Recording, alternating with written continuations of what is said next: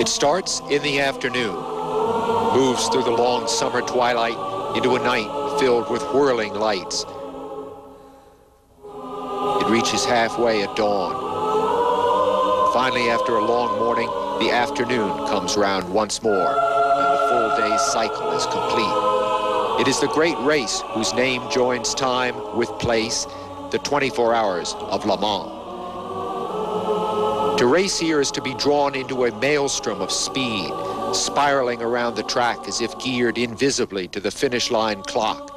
It is a world of calculation and of nerve, of careful engineering, and moments when everything goes wrong. Through the decades, each Le Mans has been won in a different way. Canetti drove all but 20 minutes. Hill and Jean-Nebien waited patiently for others to break. Voigt and Gurney took their big Ford and crushed the opposition, while Porsches dominated the 80s through sheer weight of numbers. Some years the race is won on the drawing board, others by team tactics, sometimes by a stroke of last-minute luck, and once it came to this, sheer desperation. What shape will the race take this year? One team's journey to victory is about to begin, a journey from day to night and back, from being one of many to being the one, the winner of the 24 hours of Le Mans.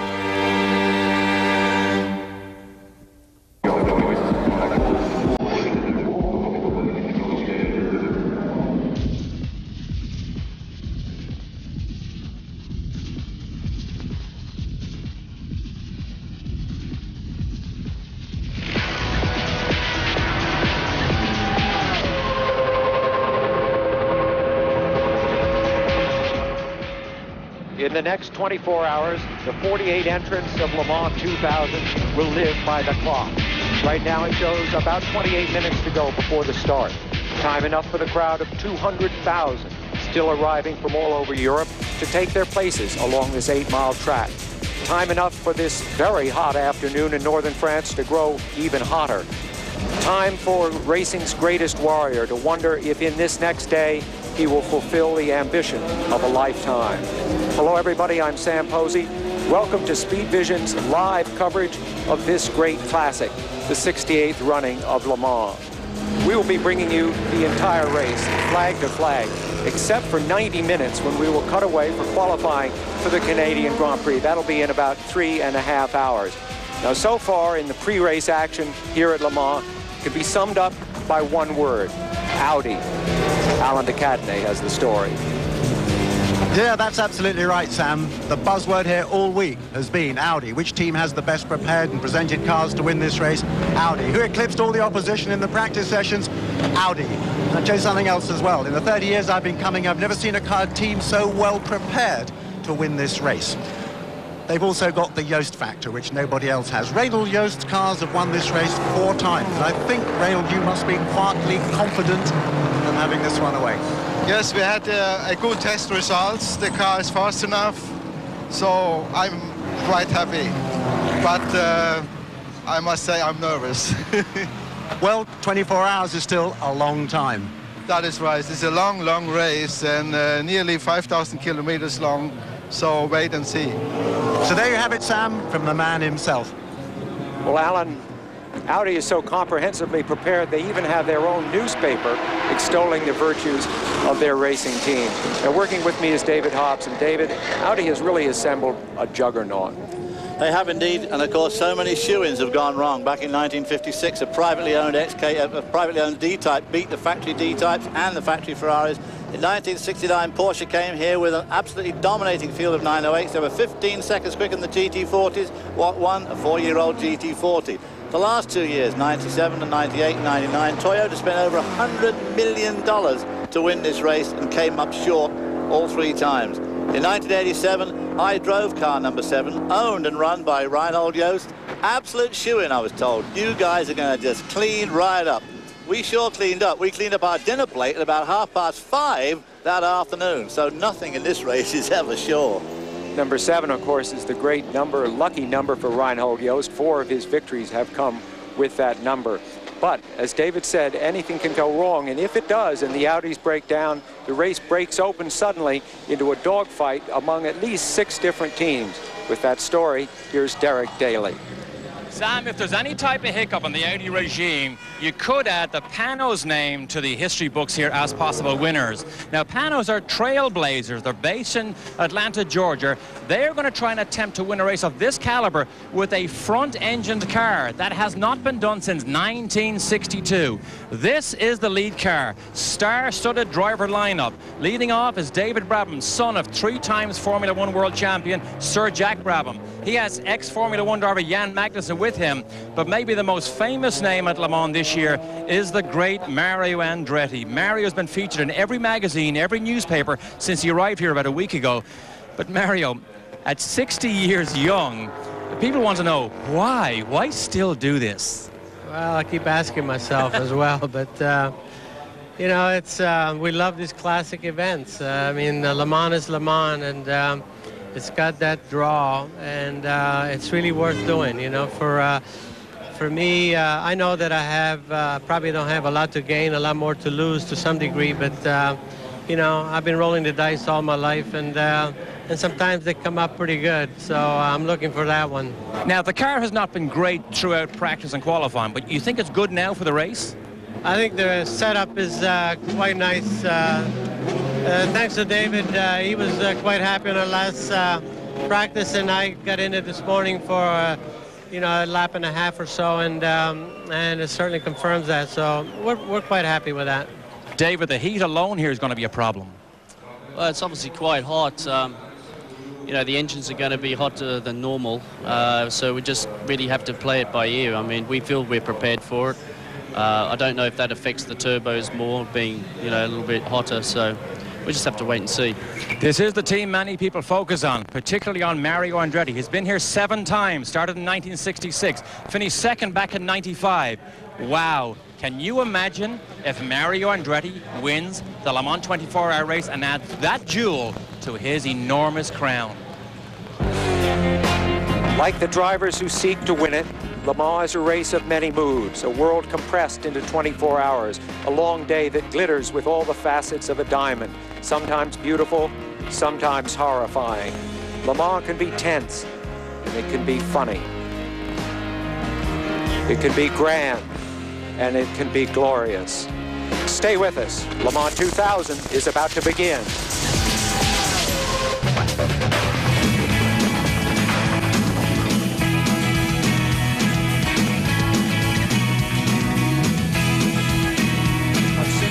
For a very long reconnaissance lap.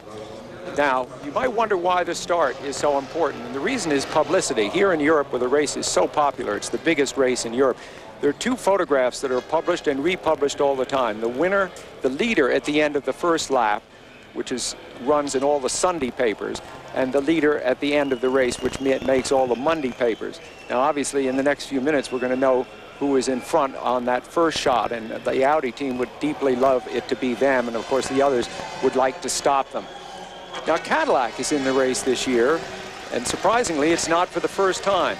50 years ago, millionaire sportsman Briggs Cunningham brought 2 Cadillacs here, including this streamlined one cooked up by an aerodynamicist who apparently was not concerned very much by aesthetic considerations. Today, they bring 2 different teams, a works team and a European-based team called DAMS, and they look very competitive indeed. We now have Calvin Fish with Andy Wallace, a man who won this race 3 years ago. Calvin? Well, Cadillac are really making a major assault on Le Mans. They have 4 cars here for this year, and they also have a multi-year program in promise. And really the heart of this is the solid driver lineup that they've formed, and really the heart of that lineup is Andy Wallace. He's won so many of these events, 3 times at Daytona, 2 times at Sebring. He's won the Petite. You've won here, Andy. What is the keys to success in these big ones? Well, you know, Calvin, this is really very much a team effort for the long races. Every single member of the crew has to pull his weight to get this right. But it's also preparation for a whole year. Everybody's working right from straight after this race, ready for next year's race. And what you mustn't do is make too many mistakes, and that's where the good crew comes in. You were here a year ago, Andy, with the Audi effort. You're in year one with Cadillac. How is their progress in comparison? Well, as you say, I started the first year with the Audi program. I think now the Cadillac is actually further on than we were with Audi, even in the first year. So I'm really looking forward to this race and for the future years. Well, Andy is going to be hard-pressed to actually increase his tally of victories, but a podium finish is certainly on the cards for Cadillac here at Le Mans. Thanks a lot, Calvin. Now, David, they ran into some trouble this morning. They did. One of their cars crashed on the morning warm-up. They've got the car back on the grid. That's the car of Christian Colby. And, of course, he's right. They have got a long learning curve here. They've got a 3-year commitment. They've got some very good drivers. And, of course, there's no earthly reason why a company as big and as well blessed with money as Cadillac shouldn't be able to win this race eventually. Exactly. Well, the cars are assembled on the grid. It is over 90 degrees here right now, which is going to be part of the story. Stay with us. We'll be right back.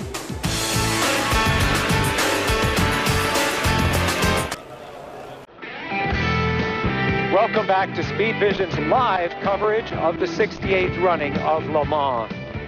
Less than 15 minutes to go now before the start, and with me is Greg Kramer. And Greg, you'll be anchoring a good deal of the coverage, and of course you and I spent time watching practice and qualifying, and it wasn't what we saw that kind of surprised us, it was what we heard. Well, it was a distinctly American sound, and it was music to our ears, frankly. 5 different chassis are being powered here by American muscle this year. 3 in the LMP, the prototype category, the Cadillacs, the Reynards with the Mopar sprint car engines, and the Ford Roadsters from Panoz. But it's in the GTS division, the Le Mans GTS division, frankly, that history is being made. For the first time, 2 full-out factory, American factory efforts are going head-to-head for the class win. But it is very much, in a way, a battle that's rejoined. Earlier this year at Daytona, the Corvettes were incredibly fast, put their cars on the pole. However, as the race unfolded, the Vipers went back to the front and, in fact, won overall. When the prototypes had problems, the Corvettes finished a very close second.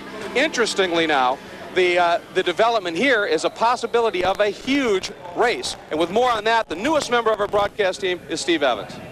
Thank you, Greg, and hello, everyone. To no one's surprise, the Chrysler Viper, as it's badged in Europe, is on the pole, looking for their 3rd straight Le Mans victory. They've been crushing the competition for 4 years all over the world, including the American Le Mans Series. Now, with me is Lou Patain, who's Vice President and Director of Racing Worldwide for Daimler Chrysler. Now, Lou, this might sound funny to some people, but having the Corvette here, healthy and ready to play, is good.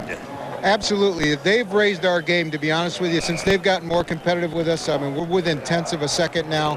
They really pushed us to a higher level. It really motivated us to win Daytona and Sebring this year, and I got to tell you, this is going to be a real dogfight today. I can see this being a 24-hour sprint race, and I'm not kidding. I think he could be right. And a big enemy of these drivers may be the heat, as you mentioned. It's 152 degrees in the cockpit of the Viper yesterday, and it's warmer again today. Dorsey Schrader? Thanks, Steve. I'm sitting here right now with the Corvette, and for this car to win today, it will have to overcome 2 things. First of all, that heat you talked about, and secondly, the Viper. Now, all eyes will be upon this man, my friend and former driving teammate, Ron Fellows. Ron, talk about the start of this race and this heat. Well, it's, like I said, Dorsey, it's incredibly hot. We just got to be smart. You know, it's a long race, and try to be careful, conservative. Like I said, it's 24 hours, and man, it's hot. I got to say, happy birthday, Patrick. Hi, Lindsay. Hi, Sam. Well, guys, I can tell you this. With cockpit temperatures over 160 in this Corvette and no driver suits because they cannot do driver changes with them, I'll tell you what, this is going to be a 24-hour test of man and machine. And it's a test we're most certainly going to be eyeing very closely. We're very happy to welcome another new member to our Le Mans broadcast team. It's the 1985 Indy 500 winner, 88 kart titleist, and, of course, 3-time factory Le Mans driver, Danny Sullivan. And Danny, we've talked about 3 of the 4 classes here, but there's one in the slower, lighter weight Le Mans prototype, the 675 class, a team that's caught your eye. Well, the LMP class is interesting because it's a lighter car, smaller engine and so forth, but they can go a great distance on fuel. They can go 17, 18 laps on fuel. The Audis are going to stop around 11. They've got a good horsepower. They're only about 9 seconds off of the Audi's fastest time. They have a good driver lineup. Look out. And as David Hobb mentioned, I've driven for Reinhold Yost before in one of those invincible teams at Daytona, and we were out within the first 4 hours. It can happen to the best. That's no discredit to Yost or to Audi. Well, that is, of course, the nature of endurance racing.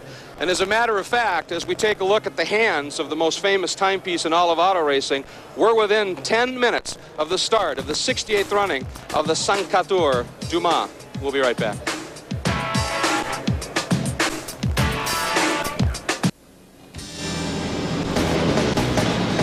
The tension, the excitement, the heat continues to build here under a blazing blue sky at Le Mans.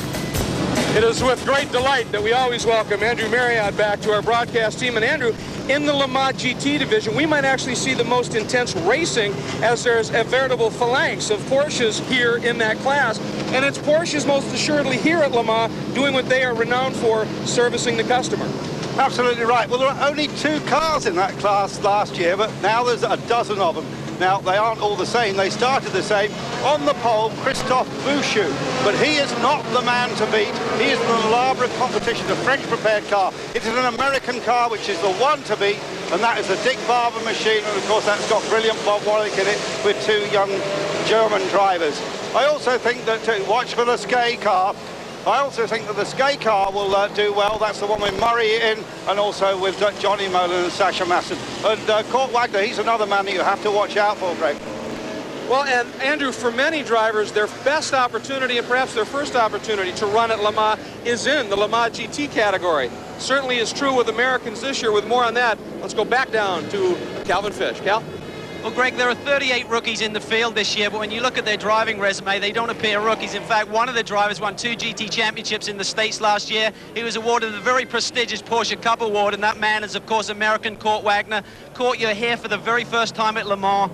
Is it every bit as magical as you expected it to be? It really is, Galvin. It's a dream come true for an all-American effort here. The Aspinall's entry is doing an amazing job. We qualified 4th, and we're just looking forward to a great 24 hours. The passion, the people, I mean, you see this place, the parade yesterday, the French, I mean, you can't see any more passion in one place for sports car racing. This is really what everybody dreams of and coming here and doing. It's an amazing. Well, for many drivers, the dream is just being here. For many others who repeat and come back, the dream is the success and victory. And for more on that story, let's go to a new man on our broadcast team, and that's Guy Hobbs. Thanks, Carl. I'm down here with Bob Wallet, the 56-year-old Frenchman. Your 30th career attempt here at Le Mans. What is the lure, Bob, that brings you here? Well, I love it. I love racing. I love Le Mans. I love this atmosphere. 200,000 people, sunshine, great racing. So why shouldn't I come? I'm still competitive. I'm a factory Porsche driver. I drive a good car and a very good team. Dick Barber Racing, Porsche GT3, the best in this class. So I have fun. Well, good luck to you in your 30th attempt. We hope to see you at the finish line tomorrow. He made his debut in 1968. Can he win the 68th running of the Le Mans 24 hours? Well, he's already biked here from Strasbourg. This is a gentleman who remains in great shape. Some of us will be back with you a little bit later in the show. When we come back, Sam, David, and Derek are going to take a look at this great track and the starting lineup. Welcome back. I'm Sam Posey along with Derek Daly and David Hobbs. And gentlemen, they are about halfway down the Mulsanne Straight, halfway around the reconnaissance lap. David Hobbs, this is a track that is extremely familiar to you, but would you take us around it, please? Well, of course, in my mind, this is one of the great tracks in the world. 8.5 miles long, average speed around about 140 miles an hour. The Mulsanne Straight, you've got 2 chicanes right now, which you never had before 1990, which slows you down for the Mulsanne kink. Into the Mulsanne corner there, tight right-hand hairpin, very fast, slightly downhill run to the Indianapolis, the only real left-hander on this track. Up to a quick shot to Arnage, a real quite sharp right-hander, and then it leads you right through to the Porsche curves. These are newish curves, they've only been there about 20 years, very, very fast, high-speed run, down to the 2 Ford chicanes, then up past the pits, around the Dunlop curve, a very famous corner, then through the S's and Terre Rouge, back onto the straight, and that is a Cadillac track map. So as they make their way around this final warm-up, let's take a quick look at our starting grid. On the pole, car driven by Alan McNish, Laurent Aiello, and Stefan Ortelli, one of the Audi R8s. They've been spectacular here every time they've been on the track. Second on the grid is another Audi, Bila Christensen and Emmanuel Pirro. Second row, another Audi, Alboreto, Christian Abt, and Capello. And outside row 2, David Brabham, Jan Magnussen, and Mario Andretti in the Panoz. On row 3, car number 21, which is a Lola B2K10, driven by Schiattarella, lead driver, Duradigas and Naspetti. Alongside him is Philippe Gachet. He's also starting Formato and Cotas. They're in a Courage C60. Alongside them, Stefan Johansson, familiar name to Americans, John Matthews and Guy Smith and Reynard. And then the second of the Panoz with Hiroki Kato starting that car. Johnny O'Connell from America also driving. And then move on back, the first of the Cadillacs. Eric Bernard, Emmanuel Collard, who will start the car, and Frank Montagny, the Frenchman. Beside him, Jan Lammers, remember him from Formula 1 and sports cars? He is joined by Peter Cox and Tom Cornell. That is an all-Holland entry. Next back, Frank Lagorce, Butch Leitzinger, and Andy Wallace, another of the Cadillac LMPs, and then Suzuki Kageyama and his brother Kageyama in another of the Panoz LMP1 cars. In 13th spot, another Panoz LMP1 with Shukiaki, who's starting, Hiroki Kondo and Aida, another Japanese team. Yannick Dalmas, the 4-time winner here, is starting in the Reynard 2K10 with Manassian and Jean-Pierre Belloc. Then John Nielsen, a very famous guy, nearly won here in the Jag. He's driving with Graf and Mauro Boldi and another Panoz, and then comes the second of the Cadillacs with Max Angelelli. This is being driven up the start by Wayne Taylor. As you move on back, the next 2 rows is a Courage, 2 Reynards, and then the last of the Cadillac LMP cars, Mark Housens, Christoph Tinso, and Christian Colby, who crashed this morning in the warm-up. Then we go down to Thomas Fisher, who's got a 2-year-old BMW. Didier Tays, another familiar guy from America, in a Reynard. And then, of course, we get the first Oliver Beretta in the Chrysler Vipers. And as you look on down through the rest of our starting grid, we have 4 different classes here. We've introduced them all except the last of the class, which is the GT. Fastest in that was Christophe Bouchou, ex-Formula 1 test driver, Giraud and Grijard. I think I pronounced that right. The fastest car here most of the weekend was Mueller, Lucas Luhr, and Bob Wallach. That is Dick Barber's car. This is the hottest day we have had in France this week. 110 degrees on the track.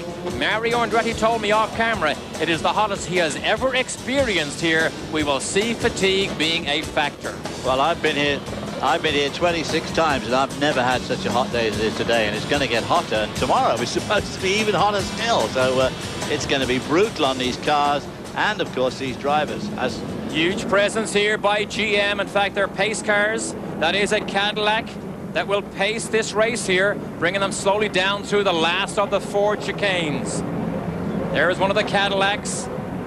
The start takes place in front of the pits. Cadillac pulls off the 3 Audi R8Rs.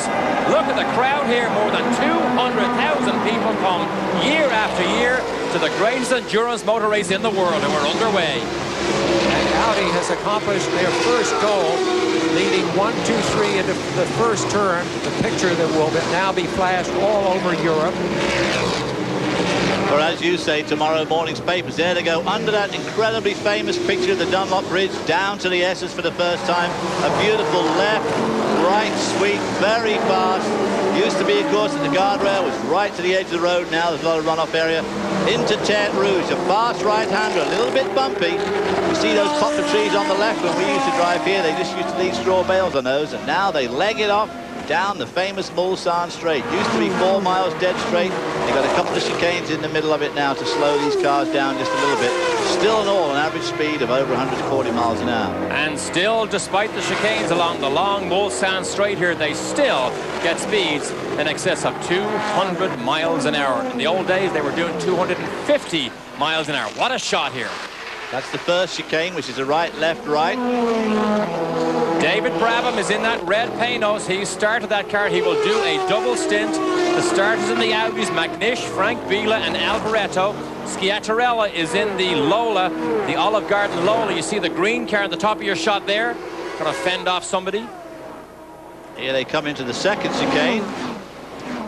Again, up to about 200 miles an hour just before they break for this chicane, which, as you can see, is a left, right, left. Nobody likes the chicanes. Not a single driver here likes the chicanes. They love the old days when this kink here, this kink they're running through right now, was flat only for the brave at about 248 miles an hour. Here's a controversial part of the track. They're talking about taking this hump out of the track for further safety. Cars have flown off there into the woods. This is the hairpin at the end of the Mulsanne Straight. It's right in front of the town of Mulsanne. And now you turn west toward the town of Arnage. The track really goes point to point to 3 towns. That little right-hand sweep there, boy oh boy, that was a real hold-your-breath job too. And as they sweep down this next little right-hand sweep, there's a bit of a crest there, so it's not very easy at night. You tend to get a lot of shadows in there from the headlights. And then they plunge into this fantastically fast right-hand bend. Immediately exiting that, they tight on the brakes for Indianapolis, the only left-handed corner here, and up to Arnage. The village of Arnage is right about where the camera is here. And of course, this right-handed hairpin. And David Brabham and the Panoz hanging on to the back of Michele Alboreto. These Audis were on average 3 seconds a lap faster than the whole field in every practice session. This morning in the warm-up, again, they were about 3 seconds a lap faster. So David Brabham hanging on nicely here to Michele Alboreto, running 3rd on the road here. Audis 1, 2, and 3. Derek, you spoke of the heat. Audi has done special testing to test their cars in the heat at Kyalami in South Africa. So they should be anyway in pretty good shape. It's hard to say about the other teams. Ask what the budget is for Audi to try and win the Le Mans 24-hour race. Figures in excess of $100 million are bandied around. That is an idea of the prestige of winning the Le Mans 24-hour race. And if they are successful, and it is a long, long, long way to go, you will see it advertised on a global level, because Audi are using the platform of motor racing to make a statement about their vehicles, their technology, their engineers, and their general corporate abilities.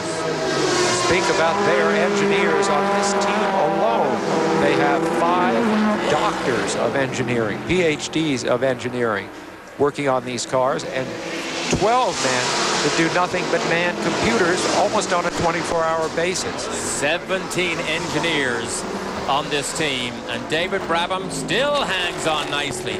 This is the car from the team of Trailblazers. Atlanta, Georgia, they're trying to win a race in a front-engined car. That is difficult. They're actually building a new car in Atlanta at the moment with a racing engine, 4-liter, high-revving racing engine, smaller, lighter package. It'll reduce the frontal area, and that may take this another step further in its battle to be competitive and dominate the American Le Mans Series and, of course, the European races. One of the things about sitting so far back in the cars, you see David Brabham do as he takes the first of the chicanes here, is that it makes the car feel very twitchy. Any slide, David, to the right or the left, you really feel it when you're sitting almost over the rear axle. Absolutely, you feel it tremendously, easy to overtake. Now look at this, Philippe Gache in the Courage has come up to 5th. Right behind him is the Reynard, the number 24 car. Stefan Johansson started that car. Stefan, of course, almost retired, came back to sports car racing very successfully. He drove for Reinhold Jost here several years ago. I think it was 97 when he won the Le Mans 24-hour race. But this is a private team run by Jim Matthews and Stefan. And this Reynard has been an enormous improvement over the car that was a disappointment at the Sebring 12-hour race earlier in March this year. And Hiroki Kato is holding on to them there in the number 12 Panoz car. This is the point in the race where you try to keep your adrenaline down, where you try to avoid dicing with people. You're so excited. The start's just moments ago. You really want to grab the headlines. You want to look good. You're feeling racy, but you have to remind yourself this huge, huge race stretches ahead, and the objective is to come in and not have hurt the car in any way. So the Audis continue to run 1, 2, 3. David Brabham, though, is right there, taking the fight to him. That will be the interest, particularly as Mario Andretti gets in that car of about hour 5.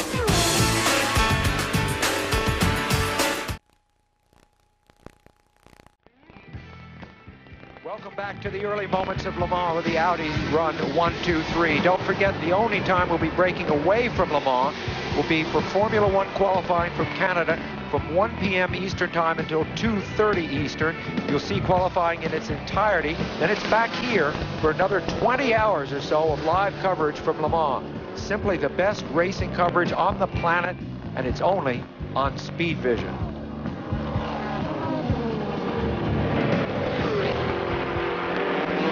Earlier on, this was our first retirement. This is Yannick Dalmas, believe it or not. This is a prototype Chrysler. The engine in this started life as a World of Outlaws aluminium block, reduced in size by John Caldwell in San Diego. But that is very much a development program for next year's real challenge from Chrysler in the prototype class. They were very lucky to get Yannick Dalmas to drive that car. He's a multiple Le Mans winner. Very lucky to get John Caldwell to build the engine. Be interesting to see what's going wrong. That car has, as a team, tremendous potential. Well, Yannick Dalmas has certainly known the heights and the lows of Le Mans now, out in 2.5 laps, and of course a 4-time winner here before. So Yannick Dalmas's day not running well at all.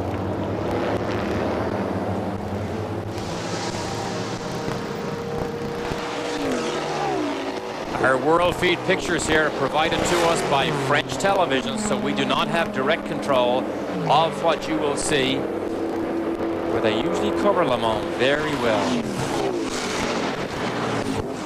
Good battle here for 6th, 7th. Among the prototypes. That's a 16 car, that's a Pescarolo Sport Courage on Henri's famous colours. His helmet was always that colour. That bright green. He's here this weekend, but of course he's not driving for the first time. Right behind those are the two LMP 675 cars, the Volkswagen engine, 2-litre engines in those lighter cars. These guys can do a lot more laps than the bigger cars. They have less fuel on board, but they still do a lot more mileage. And a lot of people think that towards the end of the race, those guys are going to be right in the thick of things. They've just gone tremendously well so far. Now, we just saw the prototype Chrysler pull over. The man who, of course, leads that team, Hugh de Schoenack, also leads the Viper team. He's down in the pit lane with our Calvin Fish. Cal? Well, Hugh, obviously a problem with the number 5 car early. Any indication from Yannick what the problem was with the car? Yes, it's an engine problem that we have seen on the telemetry, and it's an oil pressure problem, so we are just looking if Yannick can bring back slowly the car there, just like that we can see if we can do something. But as you know, an engine problem at the beginning of the race is always a big problem because it's difficult to repair, but we have to see when the car is coming back. Have you suffered a similar problem during your testing with the engine, or is this something new? No, completely something new. We were absolutely not waiting for such problem. It's the first time that we have this problem. You have a big team here this weekend, Hugh. You're going for your 3rd victory in a row in the GTS category. How are the Vipers running out there? Do you expect a tough battle with the vets today? Yeah, I think the battle will be very high because the Corvette are putting a big pressure on us. But our strategy is just to follow exactly what we want to do during the race and not to try to play with the Corvette. We will just follow our lap time that we have decided, and at midnight we will decide exactly our strategy for the second part of the race. Okay, well, good luck for the next 23 hours. Thank you very much. We need it. The American public obviously got to know Hugh de Schoenack for the first time really at Daytona this year when the Vipers won overall, so he led a great French chant on the whoa, whoa, the car just spun. Whoa. Yikes. Yikes, a 12 car of Cato just slipped through there, squeaked through as the Courage spun. Boy, has he stalled it. That was the 5th place car running just a little bit over its head. I was obviously. just about to say what a terrific battle that was for 5th place, and then he went and spun it like that. That's Philippe Gache driving that Courage. Philippe Gache, of course, a veteran of Indianapolis. He almost got himself collected here. Boy, he did. This is a replay. Stefan Johansson leads through. Oh, Stefan misses it too. He saw it unfold in front of him early enough. And the Panoz with Cato just managed to save himself. That was an incredibly close battle there. Just right behind them also an unbelievable battle from 8th through to 11th. Absolutely on each other's toes. This is a car with a very, very high top speed, about 6 to 8 miles an hour, faster even than the Audis, a function of a setup which features very, very low drag body work with good solid power. And of course the team run by Henri Pescarolo. And fact, this one is not. This is Philippe Gache put this team together. But here's a slow roll. He puts his hand in the air when he knows all is lost, hoping that Keita can see him early enough and miss him. Welcome back to the sunshine of the Le Mans 24-hour race. A warmer day than we have seen here all week. 110 degrees track temperature gives us a chance to have a look at our Porsche storylines. Number one is the awesome Audis. Just about everybody said they are a shoe-in to dominate here. They have dominated every session so far. However, we know from history it doesn't always follow through. Does Mario's dream become a reality? The only major international motor race that Mario Andretti has yet to win. Wow, what a story it will be. Cadillac returns. Well, here's an automaker that specializes in quality cars, expensive luxury cars. They have come back to go racing again at Le Mans for the first time in 50 years since Briggs Cunningham brought a pair of Cadillacs here. American muscle. It is amazing how many cars are powered this year by American engines, including the Vipers that you're looking at and the Corvette. At least 5 times, at least 5 of the teams have American engines in them, and the American engines are currently running 4th, 6th, and 7th. So they are being present already very early in this race. These big engines have learned how to run reliably for 24 hours, which of course is the key. You're watching the lead Viper. This is car number 51, Carl Wendlinger, who incidentally was to start in the prototype car. They brought him back into the Viper because the challenge from the Corvette was so fierce that they put him back in here. And in fact, we're going to see a Corvette take, or at least have a look at taking a position from the second of the Vipers in line. The second of the Vipers is car number 52. Calvin? Well, a story on the GTS category is the heat. There's really hot temperatures here, ambient around 90 today and tomorrow, and that's really a problem for the front engine cars. It really puts a lot of cockpit temperature inside the cars for the drivers. So the guys are really concerned on both the Vet team and the Viper team whether they're going to get dehydrated. They feel that people like Wendlinger, certainly Beretta and Fellows will be able to deal with it, but some of the rookies on those teams, they may struggle a little bit as they fight the car a little bit more over 24 hours. And that is Ron Fellows in car number 63, the yellow Corvette in chase. Ron Fellows right now shown in 24th position overall. Incidentally, the Patrick that he said happy birthday to earlier on was his 3-year-old son, Patrick, who's in Toronto watching, and we have something untoward on the straight. Just oh, he's on fire.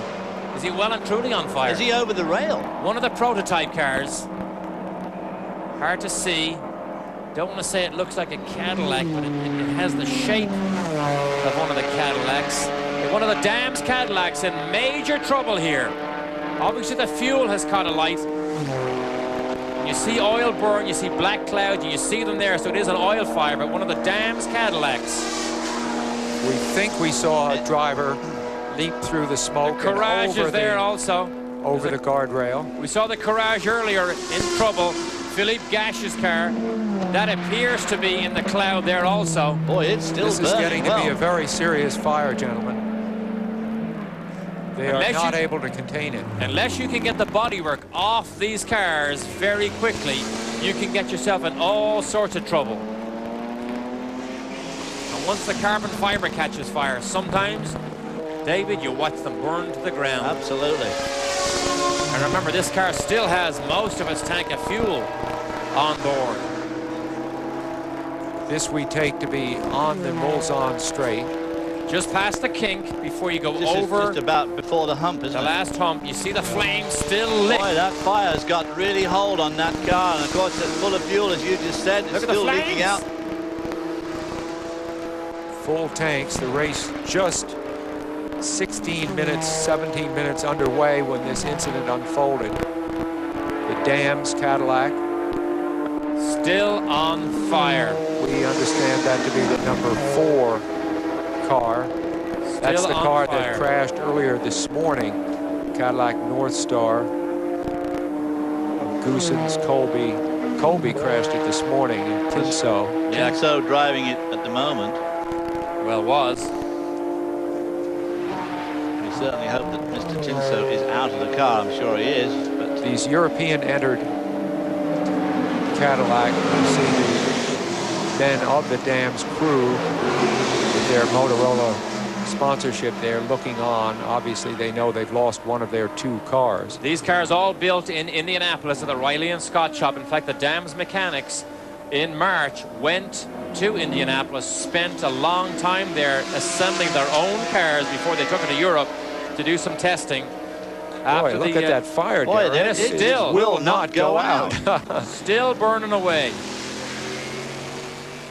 This is on board one of the Panoz cars, TV Asahi Japan. They have backed 2 of the Panoz cars here. They have 6 Japanese drivers in those cars, but that was a good look over the shoulder of that car. We're not sure exactly what number that car is.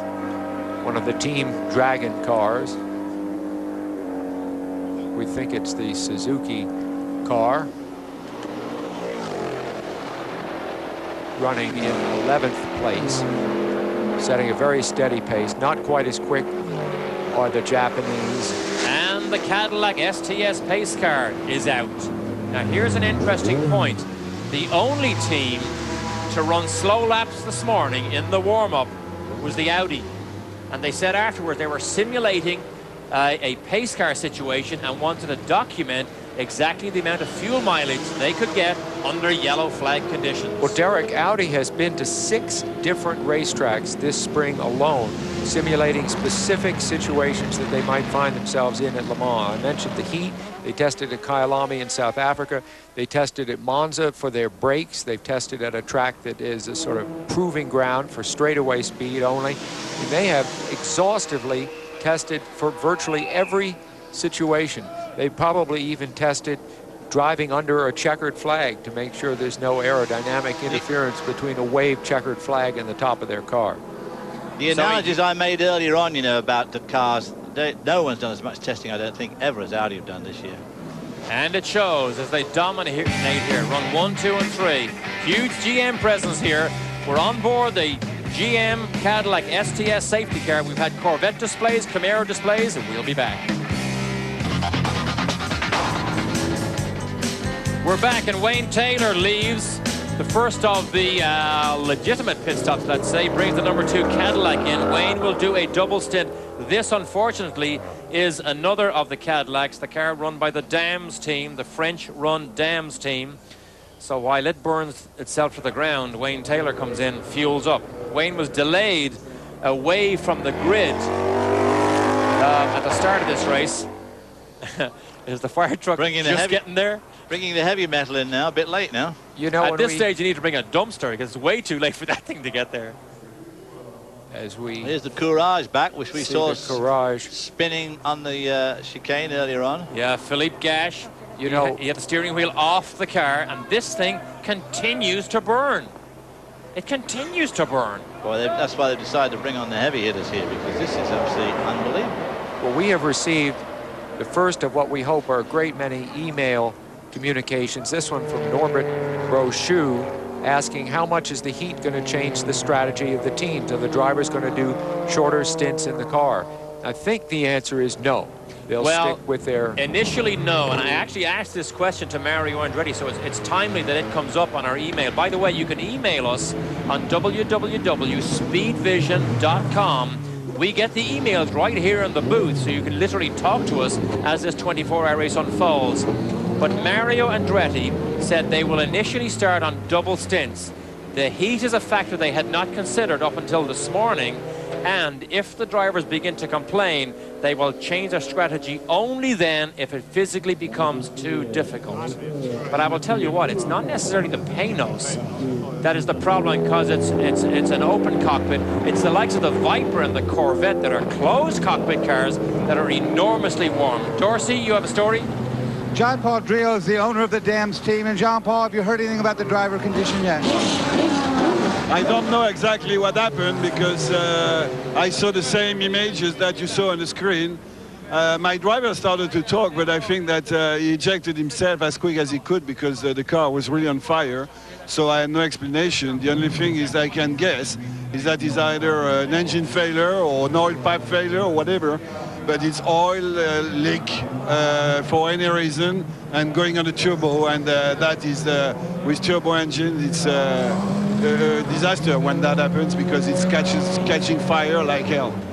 Tough, Greg. The other car seems to be all right now. Will you change plans or drivers on it? No, we are going to stay the way we are because the crews are not going to be changed. The first car is going to stay with Collard, Montagny, and Eric Bernard. Thank you very much. Okay, so now we have the story. We don't know exactly what happened, but remember, that was the car that was crashed this morning by Christian Colby. Both Vipers and both Corvettes have just made a stop, as has the lead Audi. So we are seeing pit stops taking advantage of this yellow flag situation. There is one of the Corvette pit stops. Ron Fellows did stay in. That's Ron Fellows right there in car number 63. And David Brabham brings the car in. He's scheduled to do a double stint. He stays in the open cockpit cars. Remember, this is front engine. On a day like today, of course, this is one of those really tricky situations. He was going to do 2 stints anyway, which are about 12 laps each. Now he's going to do 2 stints. He's actually going to end up doing 2.5. Exactly. So it's going to be a hot boy when he gets out in another 22 laps from now. And no tire changes for David Brabham. Unless they're doing a driver change, they try not to do a tire change because it loses about 25 to 28 seconds. The house is packed.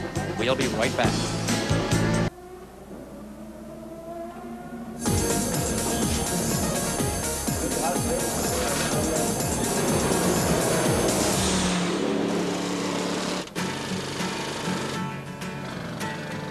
You know, I've run Indianapolis, and I think this place is every bit as special. And, you know, there aren't many drivers that get the opportunity to win here. This year, I think with the Panoz, we have an opportunity. So it is a special event, and it's one you really want to make sure you run hard at.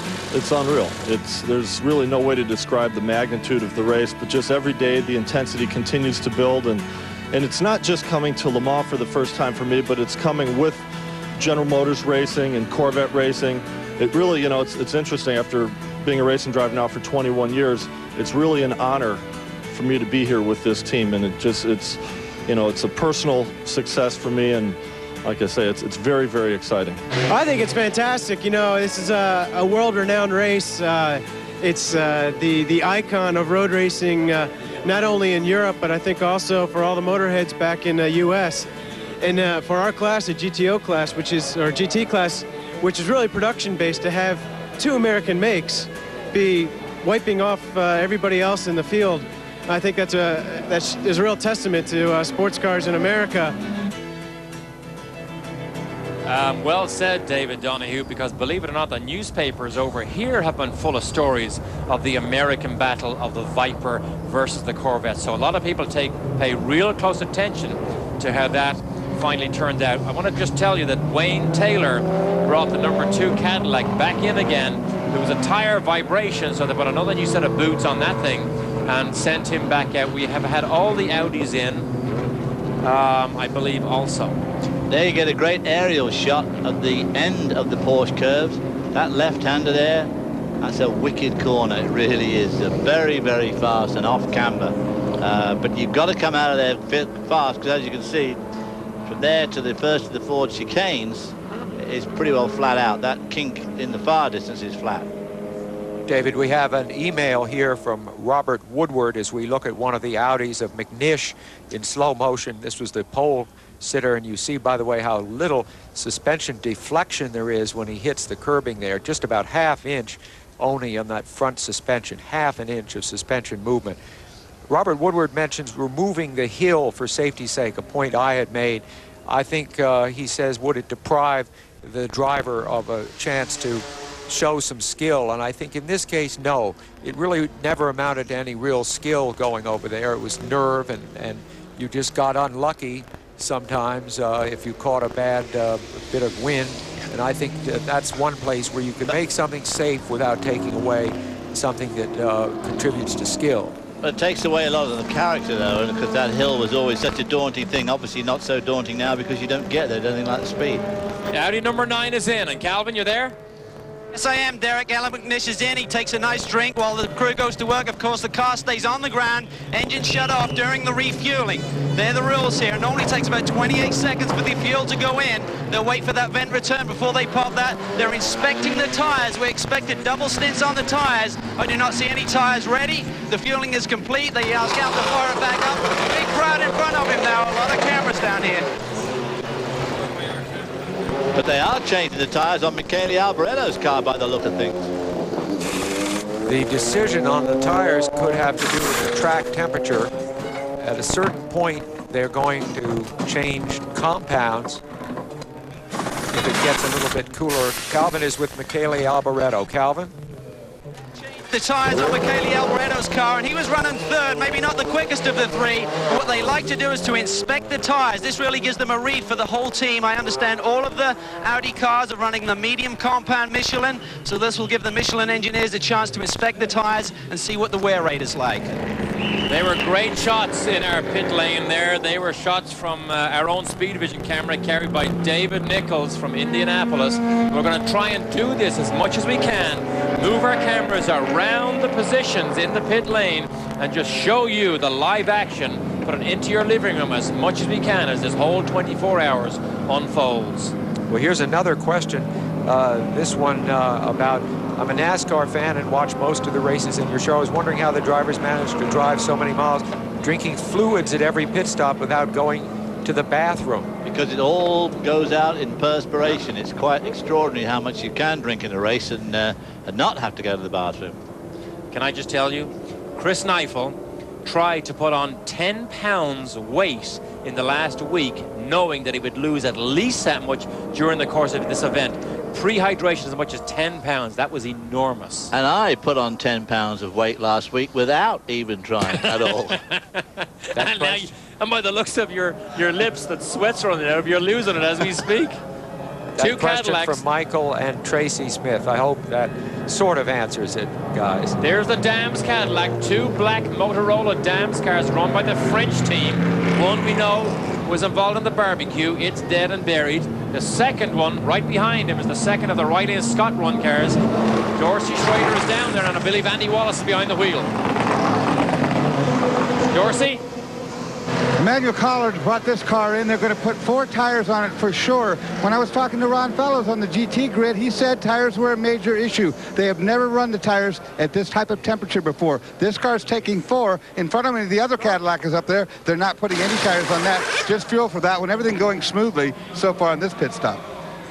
I don't know whether we made it quite clear, but you can't touch the car until the fuel is in. And the engine has to stay off all the time. We probably should mention the tire battle. We have 4 Cadillacs, with 3 now. The 2 French cars run on Michelin tires, and the 2 factory cars run from Indianapolis run on the Pirelli tires. Pirelli have struggled here all week so far. The Michelin tires appear to be quite a bit faster and more consistent. I think they may all be, all the Cadillacs may be on Pirellis, Derek, but certainly you're right in saying that the Pirelli shod cars have struggled in comparison with the Michelins, which are aboard the Audis, which have run just so smoothly. They have a wonderful program. They've tested as often as the Audi team itself. So Audi Sport Team Yost carrying the famous number 7. Can they win again?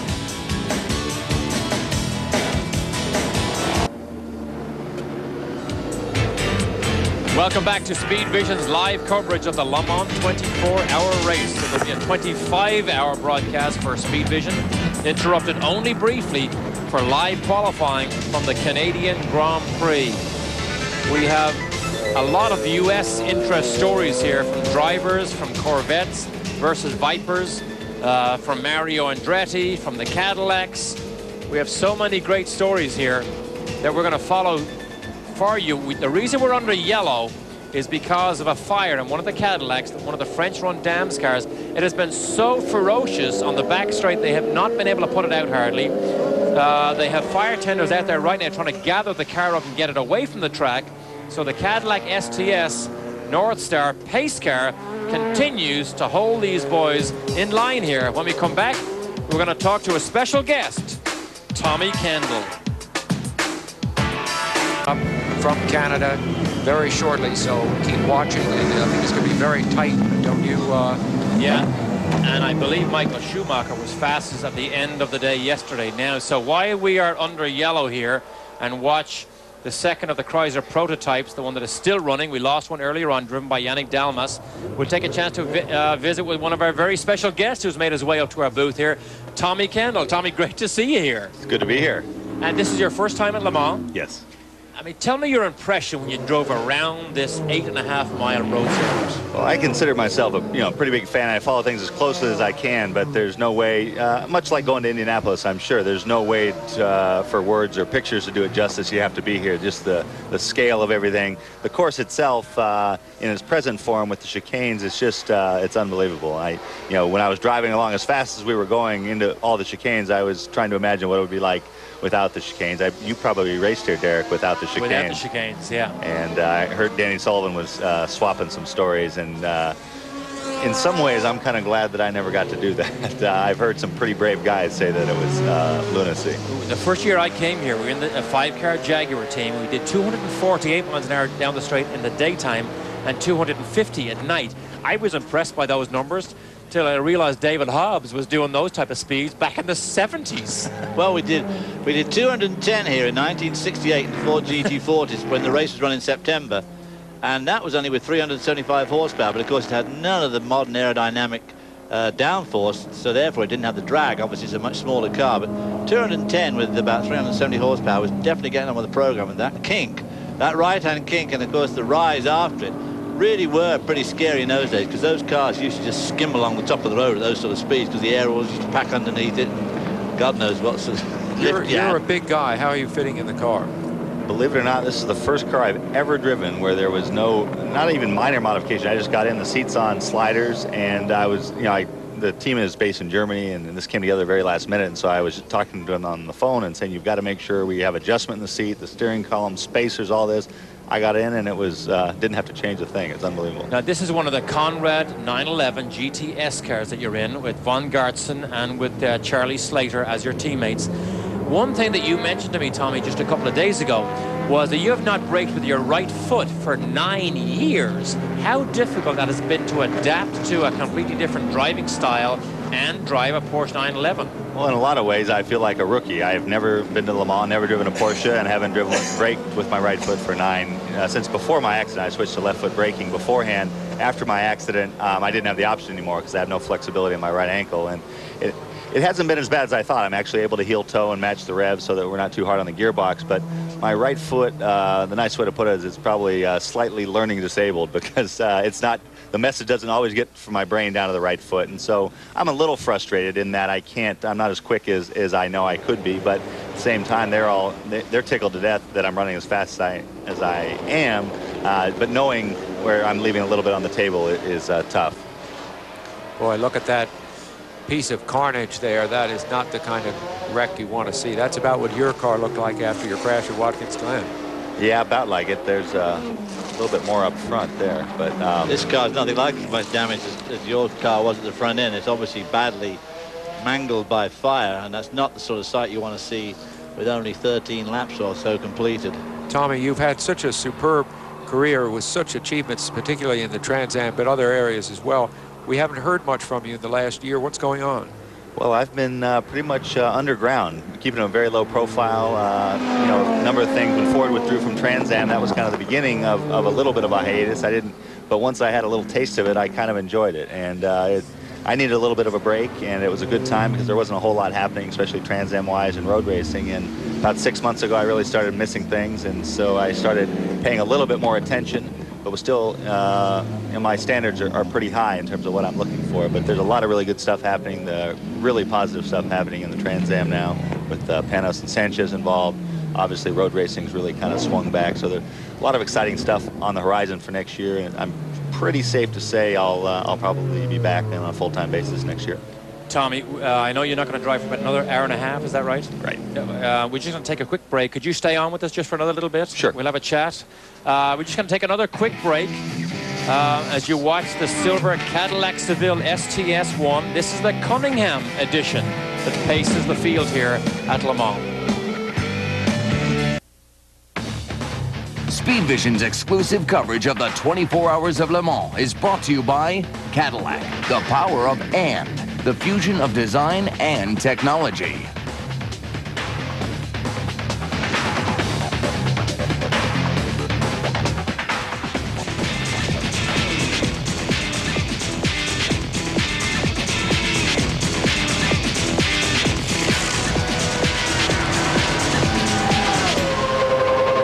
I bet the water in that makeshift shower was a lot hotter than it was in my hotel room here in Le Mans this morning.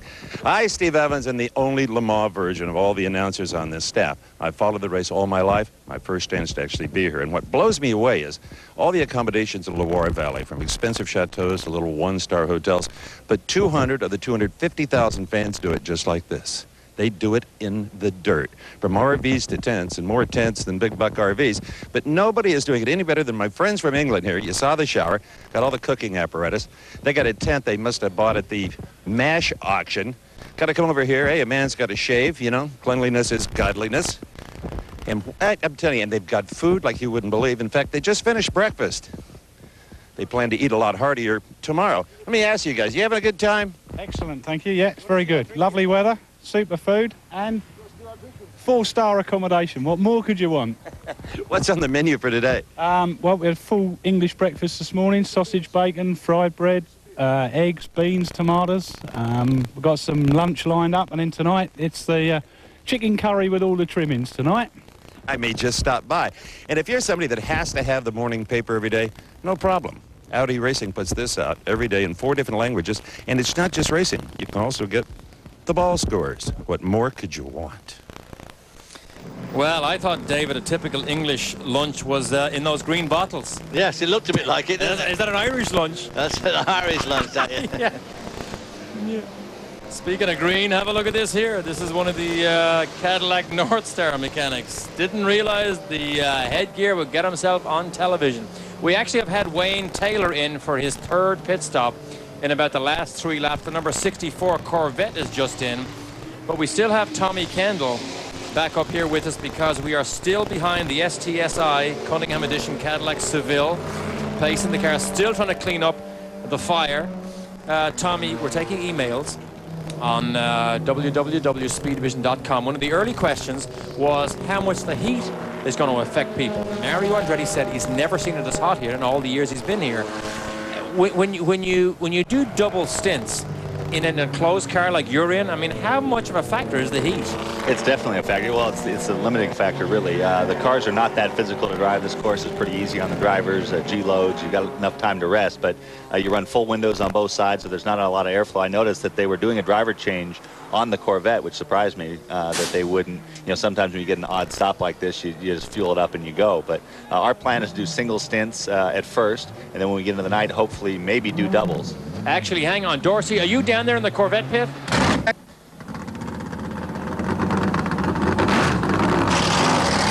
Corvette's getting away here. Andy Pilgrim just got out of the car. I'm going to try to get a word with him. Kelly Collins is in. They've taken 4 tires and fuel. In the meantime, that 3rd pit stop for Wayne Taylor. Wayne Taylor came in, didn't take tires, and said he didn't like them when he got back on the racetrack. They came in, they put tires on it, then he went back in again and topped up with fuel. Let me get over here with Andy and see if I can get a word here. See how warm he is. Andy Pilgrim, you just got out of the car. How hot is it out there? It's real hot. It's extremely hot, especially on the pace laps. Actually, we're getting a bit of breeze when we're not on the pace lap. You know, when you're running, you're getting a pretty good wind through the car because they've got some good vents.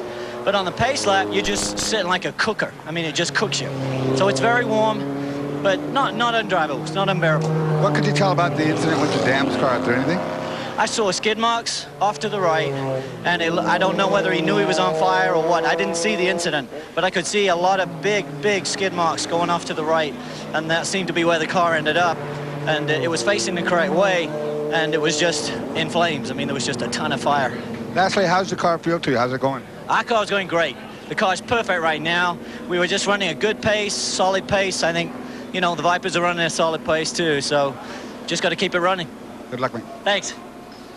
Currently shown the Vipers, the 51 and 52 car, 20th and 21st overall. The first of the Corvettes is the, I'm looking down the scoring chart here.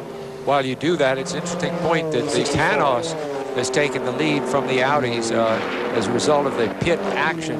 There's a Panoz, an American car, leading Le Mans just about half an hour into the action. The number 63 Corvette is running 36th at the moment. That is obviously a little bit further back than he wanted. The 64 car that Pilgrim just got out, that Kelly Collins just got into, is 28th overall, and that is only 6 positions behind the Chrysler or the Viper. We've got a long, long way to go. Tommy Kendall is still here with us. We're going to still use his unusual insight as he's been on the racetrack, and we'll be back in just a moment.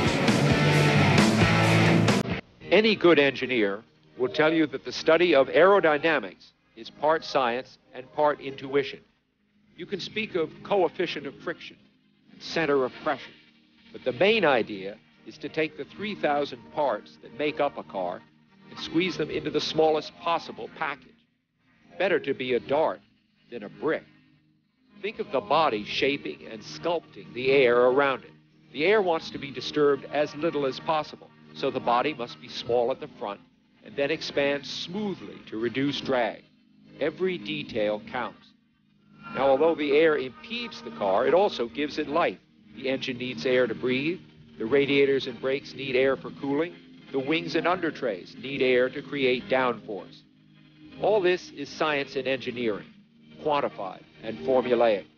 But there remains this mystery. Cars that are fast are almost always beautiful. And the faster a car goes, the more beautiful it looks.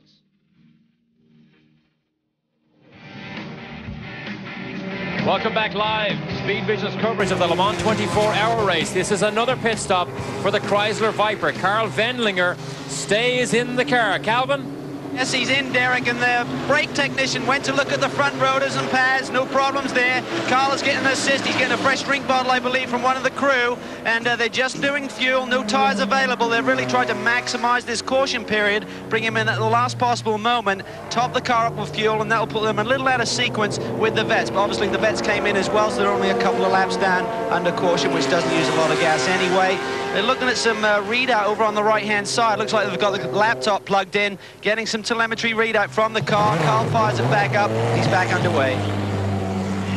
Tommy Kendall, as we watch the Viper leave, is there much of a speed difference between a GT car, a GTS car, and the LMP cars? Well, I would venture to say this might be the closest they've ever been, because the slowest, the GT3 cars are running close to 180 miles an hour, and the top prototypes are just over 200. With the air restrictor really choked off the speed of the faster cars, and then the slower cars have much less drag. And so, you know, you're looking at like a 20, 25 mile an hour, where it used to be, you know, maybe close to 100 in some of the older days.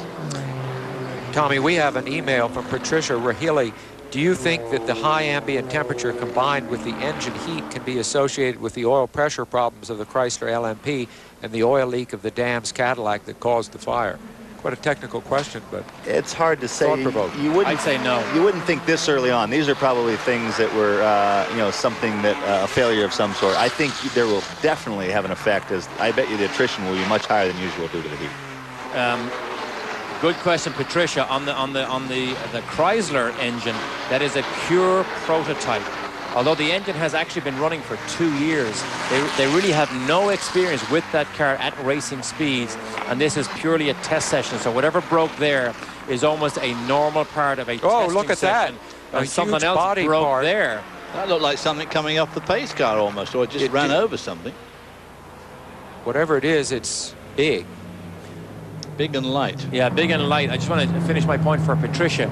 On the DAMS car, you might have heard earlier on, that was the car that was crashed this morning by Christian Colby.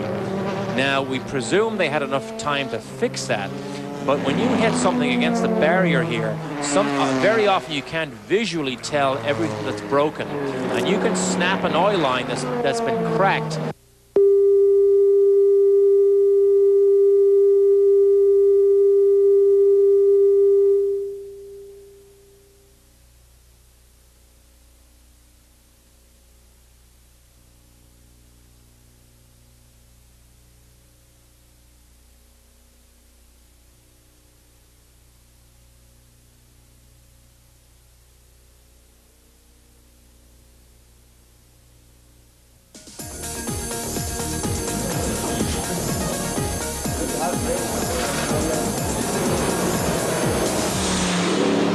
I must say clearly that if I would have won Le Mans, say even in '95 when we finished second, I would still be here today to try to go for it again. So I love to be here first and foremost. I just love to drive here, and of course the objective is to come and win. Otherwise, you know, just to come here and just riding around is no reward to that, really. I only like to come when I have a chance, even on paper, a realistic chance of winning. And I think that's here with me now. If you go to a race and you think you're not going to win, you should stay in bed. I think I should have the speed that to be able to contribute. I know, otherwise I'll take the first train home, quite honestly. So, but I tested and I feel comfortable, you know, in the car, and I know that knowing what this particular race can throw at you, all of the potential, the different conditions, and so on and so forth. These are all the things that I think I'm well prepared for. So, all in all, yeah, I'm, you know, this challenge is what I really am looking for.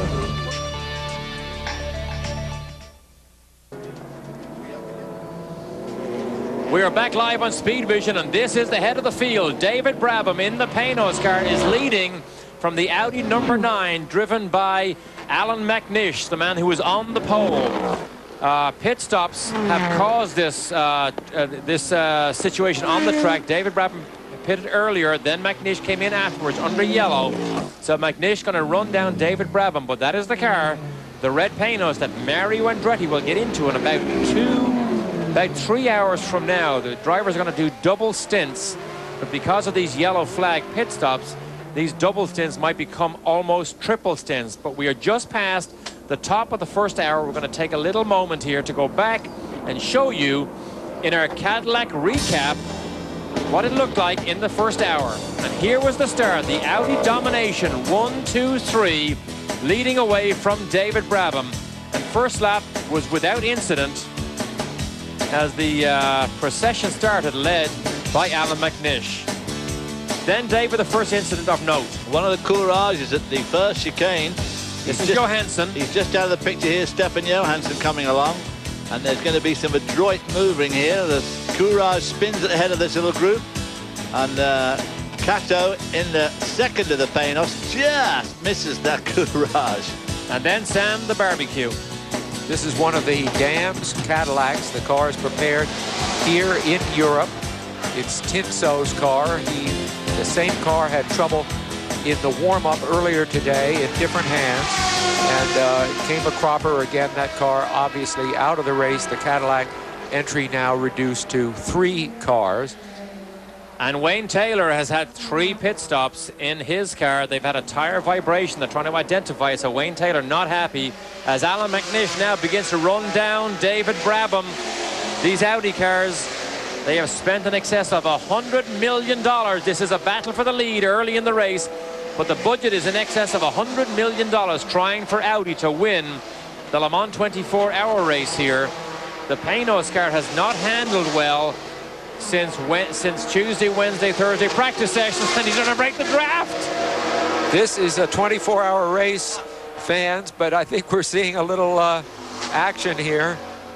And McNish decides sensibly not to try and go down the inside in the braking zone, but the Panoz cars, they have had to redo the aerodynamic balance of this car because of a rule change brought in by the ACO. There's a big gurney flap on the rear wing, and there is louvers behind the nose cone above the front wheels. This Panoz car has never been a happy motor car since then. Aerodynamically, it's unstable, particularly at high speed, turning into corners. Derek, an interesting thing is the Audi engineers said we do not want to draft other cars. It's hot, and we don't want the temperatures to climb. He is right now drafting David Brabham most decisively. Well, we have a very experienced current driver in the booth. Tommy, what do you think about all that sort of weaving to guard your position? Because, I mean, that was a pretty blatant weave. Well, maybe Brabham's just trying to help him stay in clean air so he doesn't overheat. Very well put. Actually, in all seriousness, I mean, they've talked about how this race has become a sprint race. You've got much younger drivers. They run like it is a sprint race. Now this is the kind of the final frontier when you start seeing guys weaving to hold a car off with 23 hours to go. So, well, no, it's only 22 hours and 50 minutes. Oh, I'm sorry. That changes much closer to the end than I thought. Exactly, it changes everything. This is that very fast run down to Indianapolis. A couple of real quick right-hand sweeps. The road drops away there. That's where that Mercedes went flying last year. And into this tremendously fast right-hander. Hard on the brakes to go through Indianapolis here. This left-hander, which is one of the slower corners here, but it's slightly banked, so it's pretty quick. Arnage, slow, second gear, corner. Important to get the exit right because you've got a long, fast run down to the Porsche. The town itself is off to the left here. If you don't make the turn, you go right into the main street of the town. And if you really run into trouble, you can stop and just over the guardrail to the right. There's a whole bunch of houses been built in the last 20 years, so you can pop in there for a nice cup of tea. You see the second Audi just at the top of our picture. This is the Porsche curves. These are incredibly fast.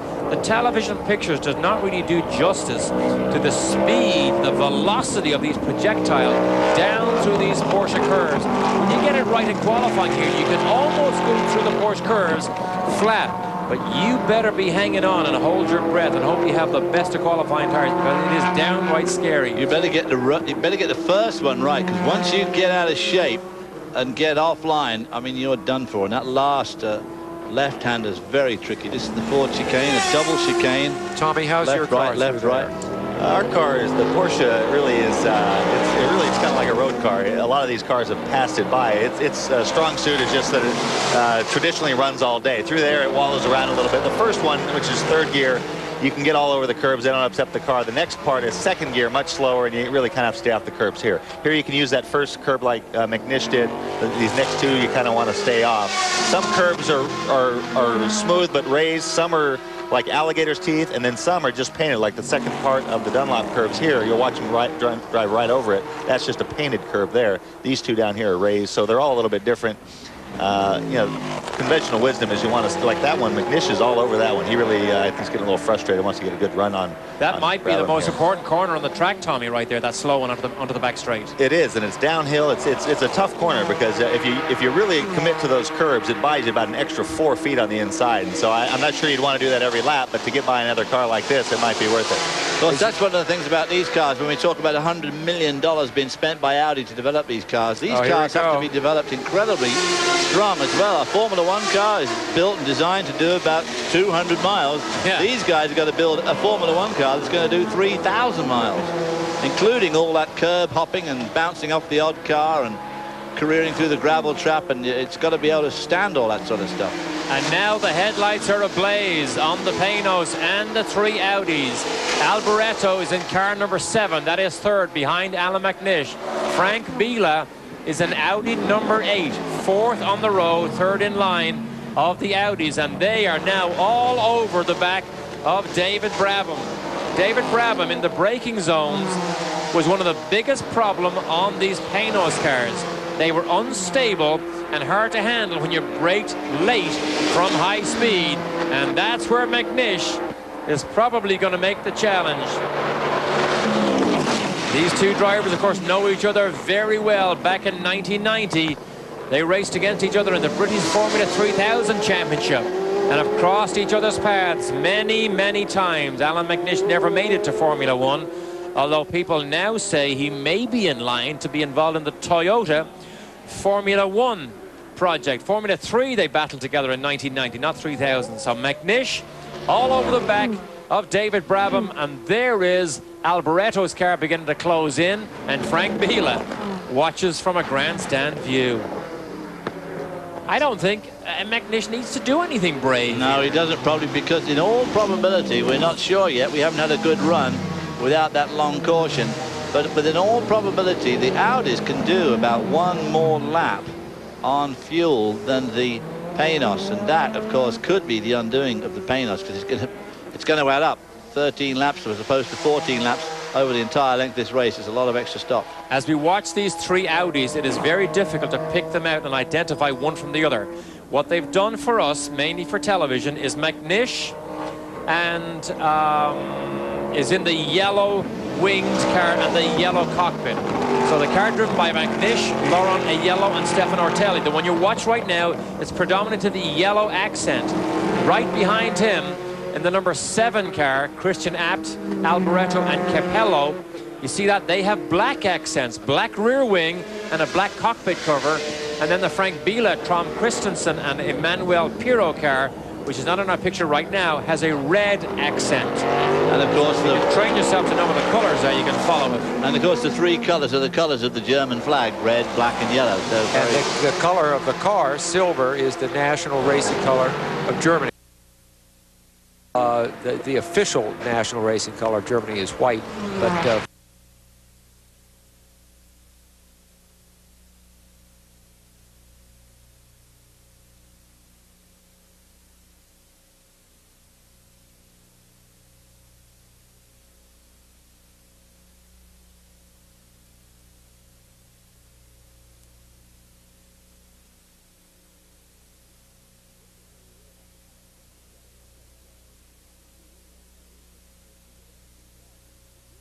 this is where you really have to kind of check yourself, because he really has no reason to get antsy, but the juices get flowing and all that goes out the window. Your teammate's starting to catch you up.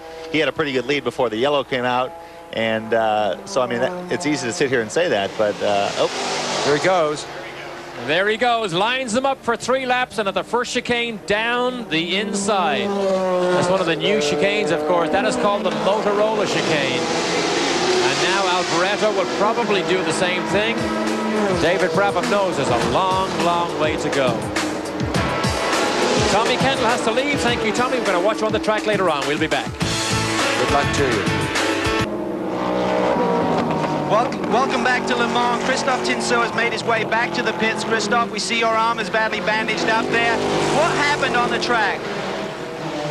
Just after 8 or 7 laps, I don't remember, but sure, I have some big problem on the rear car, because the fire arrived in the long straight at 300 k's, so it's very high speed. And when I see a big fire arrive on my back, I complete in the fire, and my best thing to stop early as possible. I can stop the car. I go in the guard rail to stop the car, and I exit complete in the fire.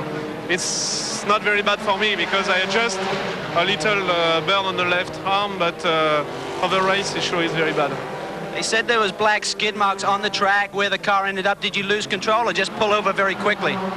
Pull over very quickly, because it's approximately 8 or 10 seconds to stop the car. Because 300 k's is very fast speed, so I begin to brake. It's a very long brake, and I stop the car. Sure, I think I exit of the car before the car stopped, complete stop. There seemed to be a big delay before the fire marshals and everything got there. What was the reason for that? Were you between the corner stations effectively? No, because when I begin to brake, I cross the first marshal. It's just between two stops of the marshal, so I need 30 seconds. But I think he stayed 30 or 40 liters in the car, so it's huge. And the fire can stay under my rear engine cover. This is the reason the guy needs a lot of water to stop the fire. Well, we're sorry to see you out of the event, but we're glad you're not too badly burned out. Great to see you back in the pits. Goodbye. And as you watch the fight develop, Alboreto makes his way past David Brabham. There really is nothing David Brabham can do about this. These racing cars built by Audi are just simply faster than anything else here, so this is not unusual. However, the fact that David is still right in the middle of this fight bodes well for what might happen as this race unfolds here. Remember, reliability may be the friend of the Panoz here, because these Audis were so heavily favored. We've seen these favorites drop off in the past. Derek, we have another David Donahue, who's just joined us here in the announce booth. And of course, David, you're driving one of the Vipers, a closed car. How about the heat? What's the situation? It's horrible. That's the situation. They were quite happy at Sebring when we had all the windows out of the car to get it down to 152 degrees inside. Oh, down to 150. Yeah. So they're all excited about that, and we're running with well, we took one window out, which seems to not really affect the aero too much, but at least... You're running with the windows up in order to have a slipperier car, right? Yeah, well, that's the theory, but I really don't think at the speeds we're doing that the air even gets to the window. I think it just kind of goes right on by. Those speeds being, what, almost 200? Very high, yeah. Yeah. David, are you surprised that after in the second hour you see these front runners nose to tail here, battling, drafting each other, trying to block each other in the braking zones? No, it's always quite a fight, and it's going to be a bit that way in the GTS class, I think, as well, although we got spread out because of the yellow. It's really a survival of the fittest. Whoever makes it to the end with such a horrible pace, very strong pace, then they'll be the winners. Believe it or not, I spoke to Bob Wallach in Sebring about the heat inside the cars. He said he has spent years trying to convince the Porsche engineers that they need air conditioning in the car, that the driver would be quicker overall on a long stint. He said he can never convince an engineer that it is hot as it is.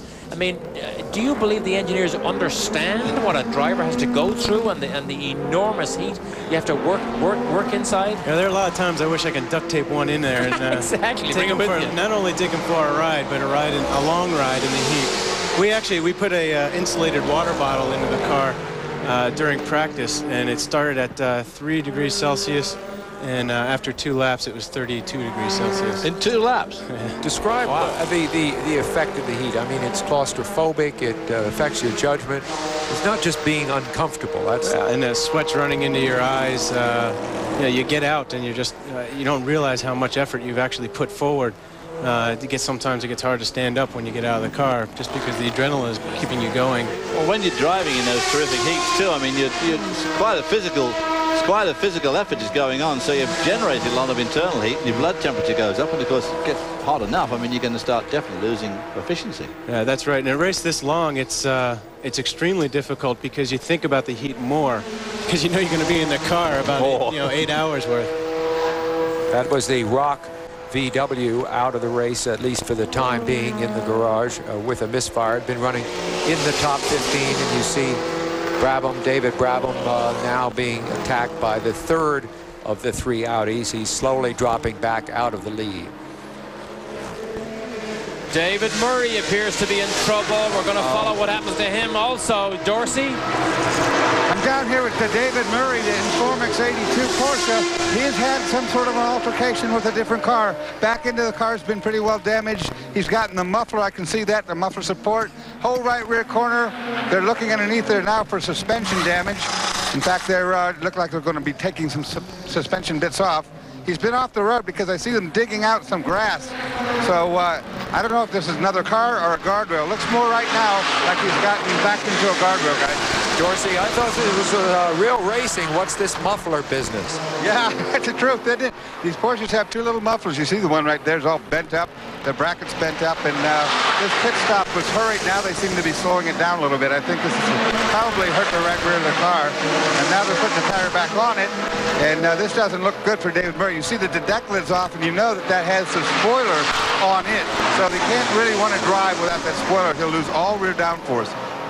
When you mention the spoiler, don't go talk to race director Tony Dow, who runs Dick Barber's car, and talk about mufflers, because they came here for the test and did not use them. When they came back, they were told, now you have to put them on. So it's the added weight, it's the loss of horsepower, and it's the untried mounting brackets that concern that team, having been here for the test and told that they didn't have to use them. And the other thing, of course, is those silencers generate a lot of heat.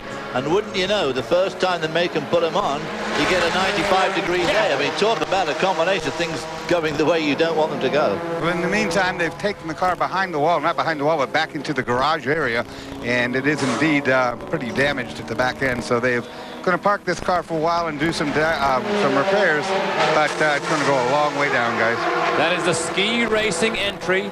David Murray, Johnny Molam, and Sasha Masson behind the wheel, hoping they're in the LMGT class. David Donahue is still here with us. We're going to ask him to wait, and we'll be right back.